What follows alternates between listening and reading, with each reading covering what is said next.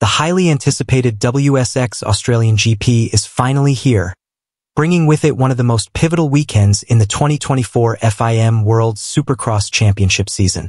Set to take place at the iconic Marvel Stadium in Melbourne, this event is monumental for several reasons.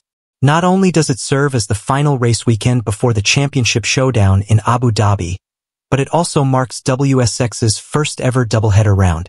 With twice as many races, there will be double the action and, most importantly, double the points available, making this a make-or-break moment in both the WSX 450 cubic centimeters and SX2 250 cubic centimeters World Championship battles.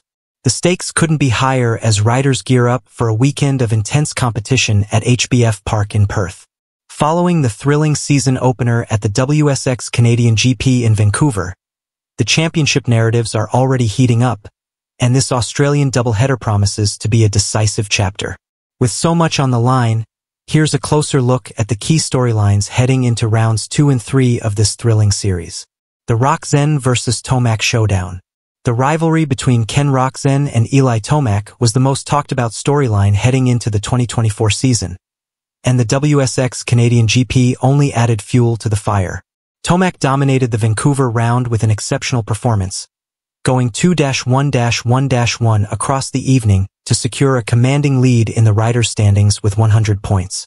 Roczen, the two-time reigning WSX champion, was the closest competitor, but even his impressive GP Race 1 win wasn't enough to match Tomac's consistency.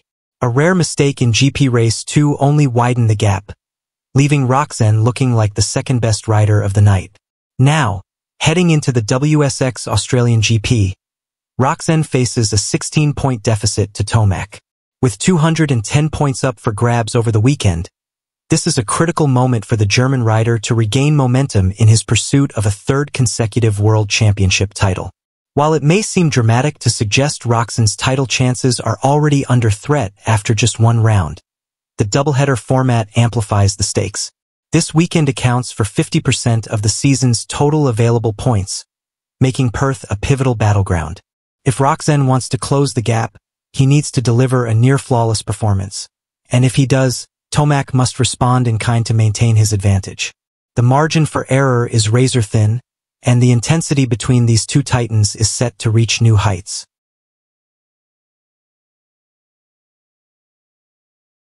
Joey Savage, closing the gap. Joey Savage was one of the standout performers in Vancouver, claiming a podium finish and solidifying himself as the third-best rider of the night. Competing for Firepower Honda, the Thomasville, Georgia native showed glimpses of brilliance, particularly in the superfinal, where he faced a brief challenge from Colt Nichols but ultimately secured his place on the podium. However, Savage was quick to acknowledge the circumstances, including his limited preparation time after joining Firepower Honda late in the preseason and transitioning back to 450 cubic centimeters machinery after a hiatus from Supercross. Despite these challenges, Savage's third-place finish was nothing short of remarkable. Now, with additional time to prepare and adapt, the 30-year-old has an opportunity to close the gap to the frontrunners in Perth. The extra preparation time isn't just an advantage for Savage. It benefits every rider on the grid, setting the stage for even fiercer competition. Whether Savage can bridge the gap to Tomac and Roczen or find himself in a tighter battle with riders like Nichols remains to be seen, but his progress will be a key storyline to watch. Dean Wilson, a weekend to rebound. Dean Wilson's performance in Vancouver was one of the biggest surprises of the season opener, for all the wrong reasons. The Glasgow-born, Canada-raised rider struggled throughout the weekend, battling at the back of the pack in GP races 1 and 2 before salvaging a 5th-place finish in GP Race 3. His overall 12th-place result was his worst WSX outing since 2022, raising questions about what went wrong for the usually competitive rider.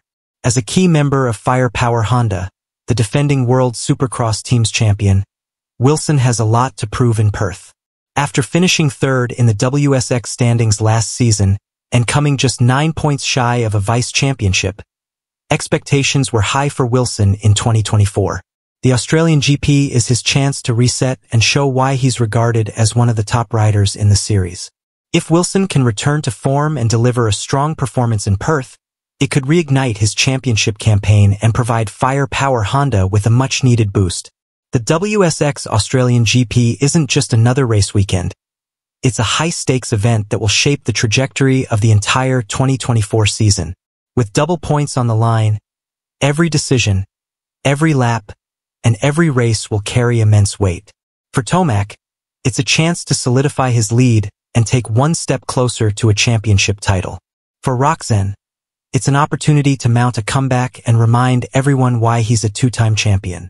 For riders like Savage and Wilson, it's a critical moment to prove they belong in the conversation and can challenge the best in the world. As the riders line up at HBF Park, fans can expect a weekend filled with thrilling battles, unexpected twists, and unforgettable moments. Whether it's the continuation of the Tomac-Roxen rivalry, the rise of Savage, or the redemption of Wilson, one thing is certain. The WSX Australian GP will be a defining chapter in the 2024 FIM World Supercross Championship.